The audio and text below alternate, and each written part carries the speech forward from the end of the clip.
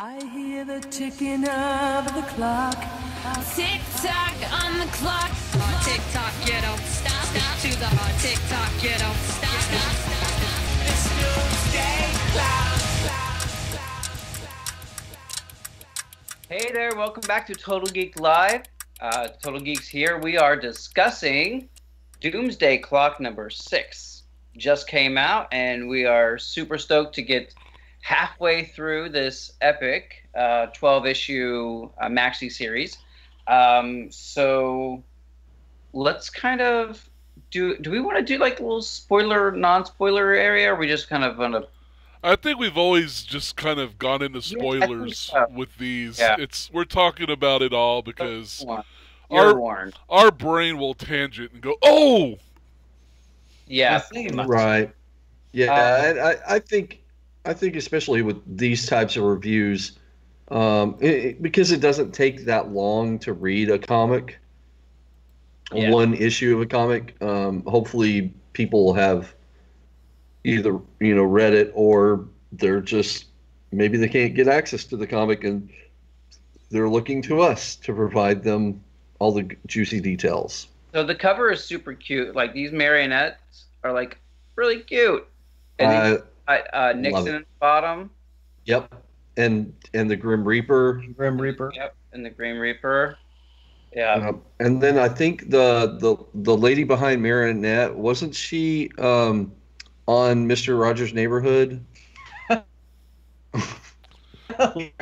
She might have been, yeah. Lady Fairchild. Lady McLean? Is that not Lady McLean? I thought she had a bump on her nose.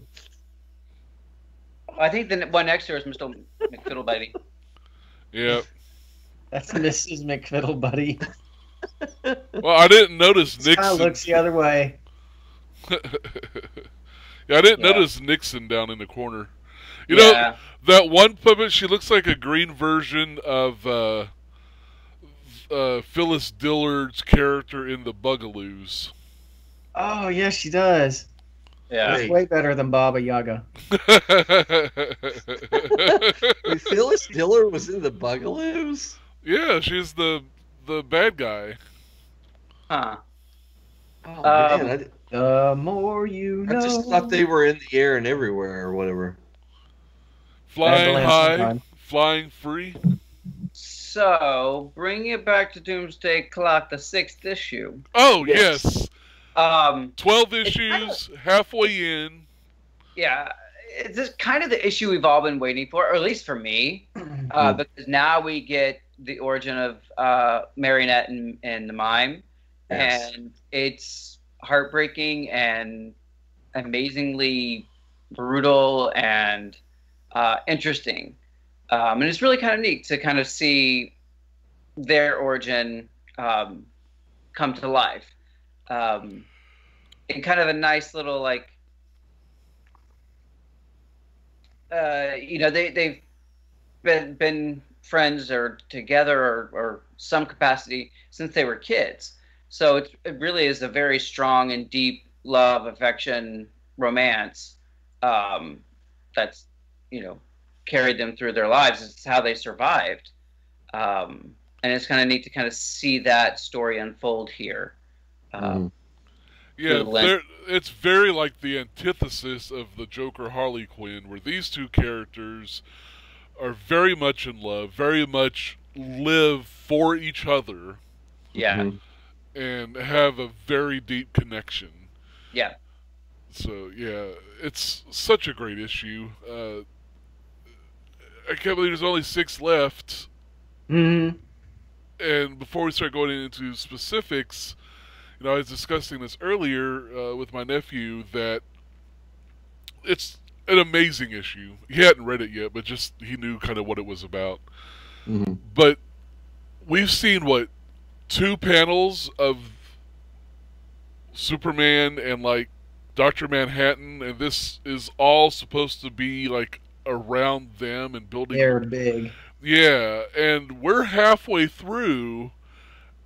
And still no. It's still really nothing. I mean, Right. I love the Marionette and the Mime and their whole story, and I love, You know, and if they would have stuck to monthly, it still would have been okay. But now that it's gone kind of like bi-monthly from here, it's really drawing this story out because you don't know where is it going. You know, the thing that they held up is like, look at what this is going to be about. Mm-hmm. It's not been about that at all. I was thinking about that before we got ready for this because it was like, yeah, that Dr. Manhattan Superman meetup, the eventual meetup, is like the whole crux of the story. At least that's what they presented it as. And I'm like, well, how are they going to resolve this? Is it going to be like 2 panels, don't do bad, okay? And then that's kind of, well, at least we solved it without throwing a single punch or something. But yeah, it's that they are so far in the background compared to everyone else. I'm just wondering when they will address that. Not that I'm not having a good time with everything, but yeah, it's just that doesn't seem to be as much in the foreground as I was led to believe, or we were led to believe. Yeah. Well, and I think part of it is the anticipation of it. You know, we've been led to believe and thought about, okay, Superman, Dr. Manhattan, it's going to be. And I think drawing it out, like you were saying, Kaiser, on a monthly schedule, not so bad. But when it's drawn out even further, it makes it a little more frustrating to keep getting little bits, but not even the bits that you were expecting to get. Yeah. I mean, at least they could have kept what they've done so far and seeded a little bit more. It just feels like 2 separate series almost. It's like, this is what it's going to be, but until we get there, here's a completely different series. Yeah, their destinies are colliding, sort of thing. You know, like you just kind of see like the ticks of a clock. You just kind of see a little bit closer every issue, but you don't even see that. And I kind of get it because that's not, if it is a physical fight at the end, which I don't think it will be over instantly. Yeah. And that's just going to be super anticlimactic, and I'm curious how they'll do it. But yeah, there just needs to be that feeling they're coming together with each progressive step, and yeah, I don't feel that. No, especially for me, this issue felt like a one-shot. Yeah. It did not have. It's actually the first issue that did not have the TV story thing going on. Yeah, I noticed that. Mm-hmm. We've had that throughout, and you know there's supposed to be something to do with that relates to all of this, and that wasn't the case here. We don't get any kind of flash over to see what Ozymandias and Rorschach and them are doing, what's going on. It's just all about the mime and the marionette and their backstory, getting their origins and all of that, and then the Joker and the Legion of Doom. Villainy. Yeah. Yes, okay, those guys. And that's it. So for me, it really just kind of felt like a one-shot. Oh, this is thrown in. Yeah, this is Doomsday Clock, but it didn't feel placeholder like Doomsday Clock to me. Yeah, like they pulled away from the plot and were just focused on backstory stuff and what the Joker's up to and all and the bad guys, the DC bad guys, what's up to there. and Batman is literally asleep this entire issue. Yeah, I went back and looked. I wanted to bring that up too, Guy. I was like, that's the most unreal part of the whole thing.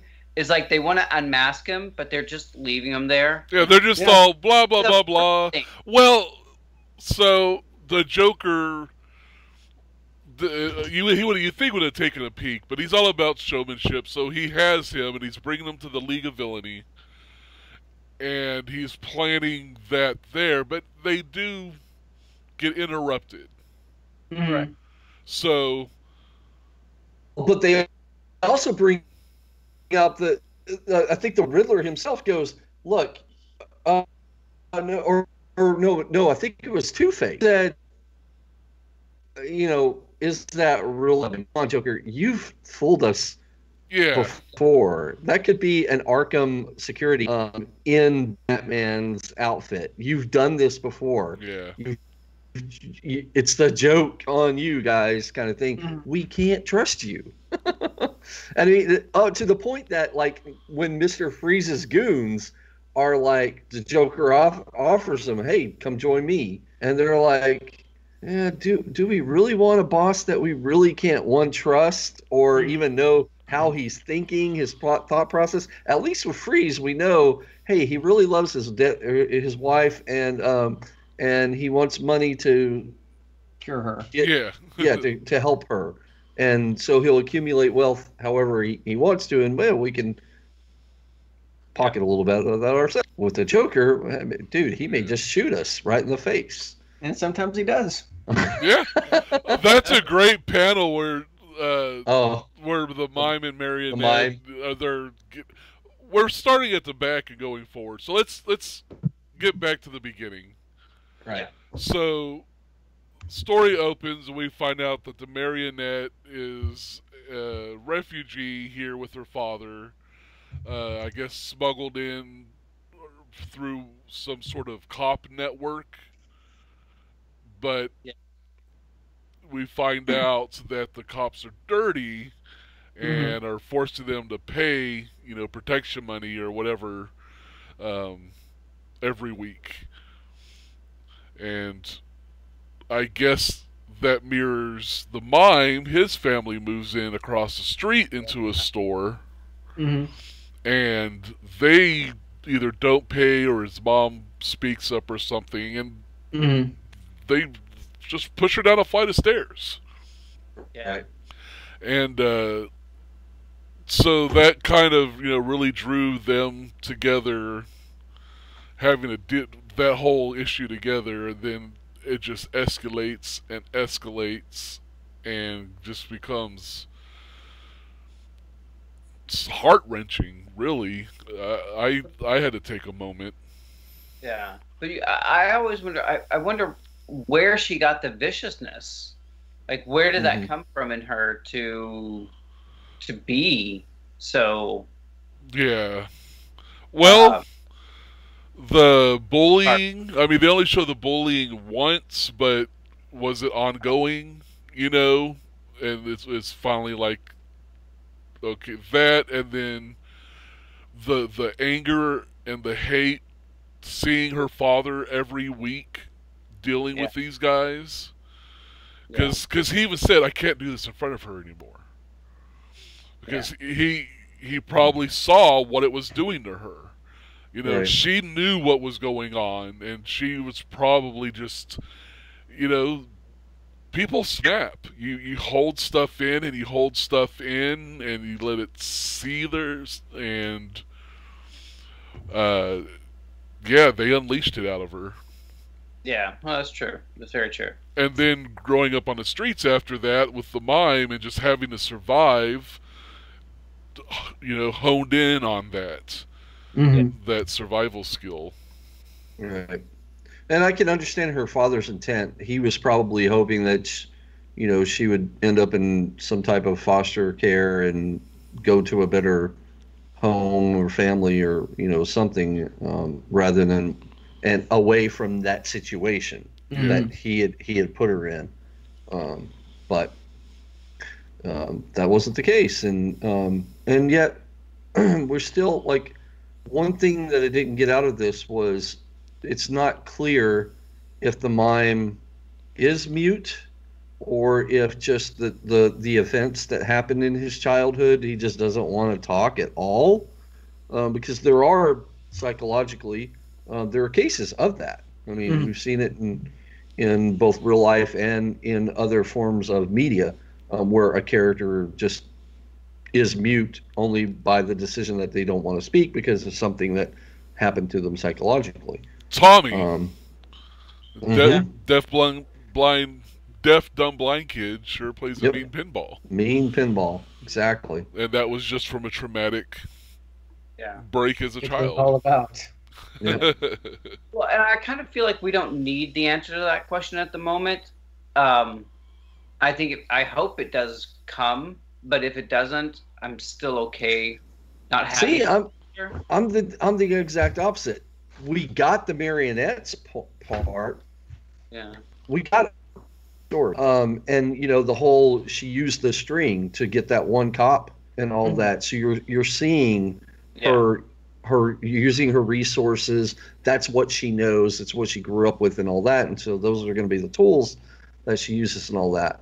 And not so much with him. We don't see any kind of manifestation of his power that Yeah. he has, because I think in an earlier episode we did come to find that the Yeah. gun that he has was real. Right. But never in this issue did we get that whole manifestation of his power come to life or whatever. So for me that was a disappointment. That okay, I wanted it to be a little bit more complete, since we did get all of Marionette's background and all of that. And I mean, basically that whole scene of her going after with the scissors and the thing and all that. I'm seeing that and I'm just like, wow, it's just her as a little girl. But I'm seeing the adult Marionette doing that. You know, like that's how I visualized it. That was literally like, this is the birth of that character. Yeah. Right. Like, this is where she came to exist. Right. And I just didn't get that with the mime. Yeah, because he literally just kind of adopts the persona of the second doll, the second marionette, which was a mime. Yeah. And he just kind of adapts into her world and into her, as opposed to having really an identity of his own. Right. Because, like, yeah, I wonder, okay, this just popped in my head. His parents' shop they were glass makers. Mm-hmm. What if his weapons are like a glass, like a see-through, like, That would be interesting. like, That'd be nice. Yeah. because you see the weapon, and it's like the gleam and the shine on it. Yeah, the gleam of it. Yeah. He's that good of a glass maker. He can make glass guns and glass. Wow, Yeah. that would be interesting. Hey, that's a deduction. You are. Yeah, you went all Sherlock on that, man. It just popped in there. Because that makes it better. The Watchmen world, their powers are fantastic, but still seem outside of Manhattan a little bit more reality based than, say, like the DC superheroes. Right. Yeah. Repeat that. They're what based? The powers of the Watchmen heroes and villains seem just a little more reality based. They're still fantastical, but they're not like the level of like Superman or Wonder Right. Woman. Yeah, they're just really smart and could fall far distance, or really good with a weapon and equip. Yeah. I wonder, due to his not speaking or whatever, I feel like whenever he does speak, if he does speak throughout the end of this, for the next 6 issues, I feel like when it does happen, if it does happen, it's going to be a real significant moment that we get to see inside of him. So I'm okay if it's delayed a little bit. But I do understand what you're saying, Danny, about that. Yeah, because since this is such the them issue, and with only 6 issues left, we're hoping it's okay. Now we're off to the Dr. Manhattan Superman art. Yeah. Right, or somebody else. Let's go back to Rorschach. What's going on there? And Everything. the whole Johnny Thunder getting the Green Lantern. Yeah. There's a lot of stuff still to come together and still to even explore. So I think I wonder if, do you think this issue and maybe some of the kind of delays that this has happened is that these two characters became so insanely popular that they reworked some stuff to give them this more focused issue? There is always that possibility. Yeah. But I think they'd have an overall story arc where they, maybe they give them a little bit more focus, but they can't deviate too much. Exactly. This because, like Danny said, it feels kind of like a standalone, almost like a deviation. It kind of feels like they push some stuff around to like really, deliver to the fans. Like, okay, this, like you said, be, from the moment these characters were introduced, this is the issue we wanted. Right. But in the grand scheme of things, it's really kind of outside of the Joker and getting Batman and the League of Villainy. Yeah, what are they called again? The League. I'm looking at it. It's the Villainy. We also have, in addition to all these other, plot balls in the air, we have the metahuman question, the super theory. Yeah. That we still haven't gotten a lot of forward progression on. The back matter of the book talks about the character Typhoon, who's a villain, who's a part of the League of Villainy, right, Danny? I'm trying to find. Yeah. Because Joker says they're huddling up as the Legion of Evil or the Secret Society of Doom or whatever name du jour they've landed on this time. League of Villainy. That's what it says. I knew it was Riddler. I knew it was Villainy. Riddler. Yeah. Oh, or the Riddler. Yeah. So you have that whole thing bubbling up, and it's kind of hard to understand where this is happening because it's supposed to happen at the end of the year for all the regular DC titles to line up to. Mm-hmm. So not having knowledge of that, it's kind of hard to figure out what is really happening and going on and how things relate to it. Right. And the fact that you have Batman in a wheelchair, bound and gagged for the entire issue is a little comical. Well, the Joker said, he was drugged with a very specific toxin. He is out. Yeah. No, of course. But it makes you wonder during the firefight with the comedian who comes in, what happens to him there? Does he get out? Does people take advantage of the bat being there? Right, because there's a big explosion. Yep. Well, I was looking at it, and he disappears right after they ask him, all right, Joker, who is it this time? Is it an Arkham guard? And then you never see him again in the issue. Right. It's kind of funny that they put Batman as such an importance in the overall before, and then he's like just falling asleep, or he's basically asleep like this whole issue. The first thing that popped in my mind, I don't know if you remember that 1980s Buck Rogers series, when they had Gary Coleman as a special guest star, and basically Gary Coleman slept like the entire episode. So that was Gary Coleman's special guest appearance. He basically just slept through the whole thing, and I don't know why, but that's where my mind went on that. So, well, see, for me actually, because I just very recently the Batman and Robin animated film where they're on the big giant TV tray dinner thing. Oh yeah, Return of the Cape Crusaders.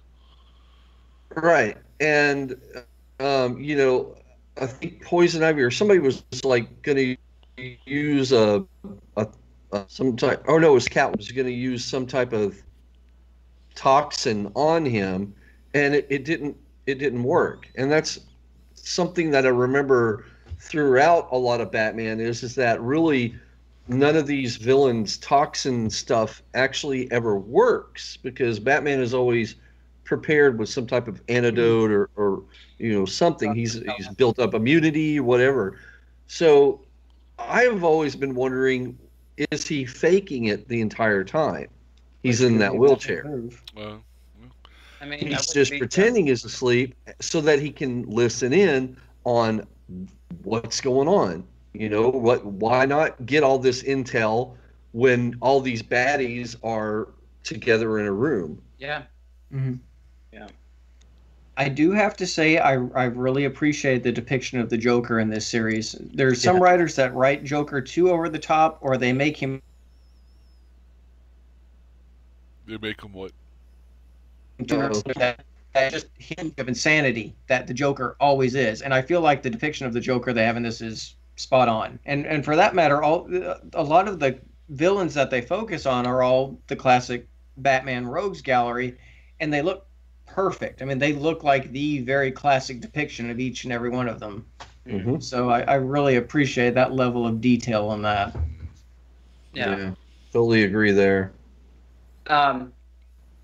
So when the comedian does come in and, you know, shoots things to hell and causes all the mayhem there, it's pretty interesting. And it's, you know, I feel like it's the first time he's really interacted with the DC characters. Mm-hmm. And then, of course, my Marionette, who he is. And that kind of leads to a very interesting, you know, few panels with them trying to escape and everything, which is interesting for that matter. Right, because I mean, you see the mime. He's all about go ahead and taking a bullet. Yeah. Oh yeah. For her, and she's telling him, "No, we're in this together. You're not going to leave me. You're not going to sacrifice yourself for me." Right. Basically, that's happened in my life already. Yeah. I'm not going through that again. Right. Screw you. It's you and me. It's you and me. If we die, we die together. But we are running or surviving together as well. Right, because I mean, their whole mission of being in this world is to figure out where their baby is. Yeah. Oh yeah. Yeah. They're looking for Dr. Manhattan to find out where their baby's at. I think that's what makes the mime and the marionette so compelling as villains. You may not agree with their, you know, their methods, but their end goal, and if you can empathize with them throughout the course of this, even though they are evil, even though they are murderous, that's the sign they do have a good goal of getting back at their child. But they're messed up and crazy, but you still feel for them, and I think that's a sign of how well written this series has been so far, and how compelling and deep these characters are, and probably why they are so popular. Yeah. Right. Absolutely. Yeah, totally agree with that. What if the Joker is their missing baby? Wouldn't that be something? God, can you imagine? That's the origin. They give the origin of the Joker, the one thing you don't do. Oh yeah. Looking at the panel, man, I'm interested to see who died in that blast. Yeah. Well, Riddler took a pretty nice blast. Yeah, right in the leg. Yeah, he's not going to die, but he doesn't have to try to riddle who shot him. What the hell is this guy? Why'd he shoot me? Yeah, Typhoon. Oh yeah. Oh, and I'm just seeing this. The mirror. What's his face? Mirror Master. Yeah, Mirror Master opened up a mirror portal, and some dude's diving in. Who's the guy in the green and yellow stripes? I think That's him? Right? I thought he was the one in green and orange. Oh yeah. Who is that? Yeah, one? so somebody else is diving in. So that's interesting. So I didn't catch that before. Could it be the Weather Wizard? Yeah, it might be the Weather Wizard. Oh yeah, I see it. It's like way in the background. 2017. Yeah. Is there Mirror another? Master has a green hood and then orange right here. Yeah. No, you're right. Sandman, Spider-Man. There's a better shot of him standing next to Mr. Cold. Yeah, I see him. He's got really dark. Yeah, really dark under his eyes. But his face is not ringing a bell for me, though. No. And it's not the Condiment King. Not the Kite. Nope. Yeah. I think it's probably Wizard. I don't know. That's how I'm going with. Okay. That makes sense. Yeah. Do any of you guys know about the Judge of Owls? The Court of Owls. They did that in 52. He was a pretty big manipulator of Damian Wayne. The Judge? Yeah. Yeah. And then we have, going towards the end of this issue, we have, the Mime Marionette escaping, and then, of course, letting their guard down and getting trapped by the comedian again, who comes in. And then in a perfect classic Joker move, he does a little hand shocker and shocks the comedian, and we're left with I love his face. Yeah. Yeah. But that's classic Joker, that little hinge It of really is. You're right. funny but scary as hell, and it has to be both. Yeah. And then the question of Dr. Manhattan, and I always smile. What's the line? Oh, he's like, who's this Dr. Manhattan? The dentist? I could use a good dentist. It hurts when I smile. Yeah. And he's putting on the little comedian smiley face. Yeah. Oh wait, Batman is at the very last page. Oh yeah. Bottom left. Oh yeah, he's right there. Yep, he sure is. He's sleeping. Tell you, he's faking it. Okay, yeah, there we are. He's bat-jacking it. And that's a great quote at the end too from Chaplin. To truly laugh, you must be able to take your pain and play with it. So that's pretty good one. But so I feel like like you were talking about, this issue doesn't really move the plot along in ways that we can fathom, at least. Yeah. Maybe after this is all over, we can go back and say, oh, this is because of this issue 6 and blah blah. But at this moment, it feels very filler issue, standalone, one shot type of thing. Not that it's necessarily a bad thing, but it does feel like it stopped the forward progression of the story a little bit. Mm-hmm.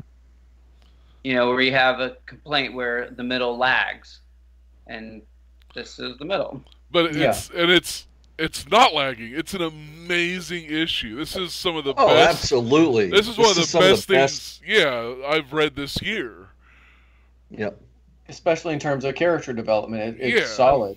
But this could be the calm before the storm, and it gets all nuts from here. Yeah. And the framing, the way that they frame things, of like, when it flashes back to her Marionette as a little girl, and she's laying down on the head, and then you see the Marionette head.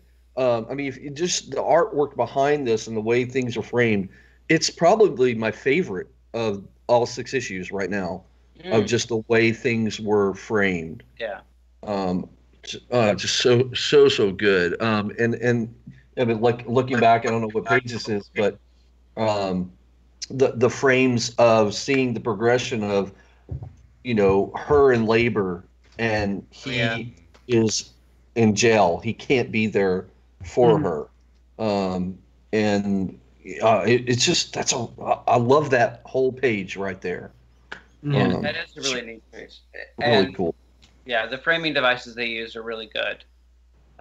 Because while if you just look at them, they don't stand out to make a real impact of past, present, past, But when you look at it again, you're like, oh wow, like the progression of the story is solid, and it makes sense in the present and in the past, together. This whole series has done that expertly, where everything's just it's a mirror and a progression. It's like, this is what happened then, this is what's happening now. It's parallel but different. This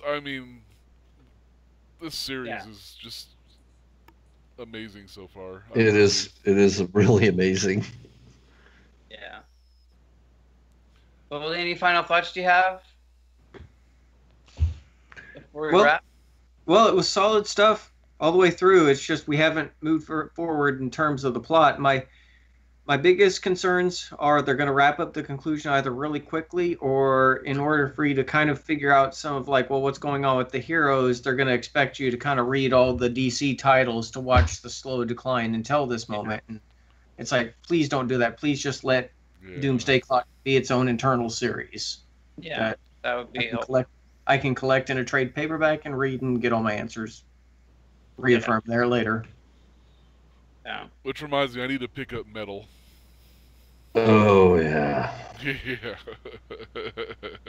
That was a good Batman voice. I don't know if you guys started looking at the stuff at the end of the comic, but I've got it pulled up right here. The Department of Metahumans Affairs. It's all about the Typhoon character, and it's an assignment approval form from the department. And I noticed his assignment was, they said that we believe Typhoon is the department's best chance to infiltrate Kondak and Black Adam's inner circle. So he was kind of a bad guy going undercover. Like a Suicide Squad. Right. No, and they touched on that. Now that he said Sorry, you're cutting up. No, they touched. Oh, I'm sorry. You said they touched on that. Yeah, so, I mean, the whole reason that the League of Villainy is meeting is they're trying to decide what the hell they're going to do. Right. Because of all this. And Black Adam came out earlier in the previous issue offering, you know, Kondak as a haven. Like, look, if you're a meta, come here. You know. But there was something shady going on there, so I guess he was Blue Typhoon or just Typhoon? Just Typhoon. So Faker goes in and is part of a squad to assassinate him, and it goes south apparently, and he's discovered and like hightails it. So that they're all have a lot of animosity towards him. I thought that it's telling so much story in just like 2 pages, right? About so like what. I'm wondering. He's the one that gets shot in the head by the comedian. So is there maybe some connection there? Or, you know, did the comedian have a real purpose intent on shooting Typhoon? Or was he just... He was the first guy. He's like, okay, boom. That's a good question. We'll have to find out. Yeah. Well, I think at the moment he got shot, he was making the most noise. He was like getting all defensive and like, no, let's. So if the comedian wanted to make sure everybody saw what he did, he killed the guy that was making the noise. Okay. Yeah. All right. Anyway, great issue. Great issue. Yes. Yeah. So 2 thumbs up. Doomsday Clock number 6. Get your copy now. Give us your thoughts about it. What do you think? What are your thoughts about Kaiser's amazing theory about the mime? The glass weaponry? Yeah, I think that's I love it because he used glass bottles when he was a kid to help her. So, dude, you may totally be onto something. Yeah. But let us know what you think about it. We'll be back again next time they publish. Whenever that is. Yeah, whenever 2020. 2020 probably. Keep in touch. We'll be back again, and as always, it's all geek to us. We'll see you soon. Bye. Bye. I hear the ticking of the clock. Tick tock on the clock. Tick tock, you don't stop. To the heart. Tick tock, you don't stop. It's Doomsday Clock.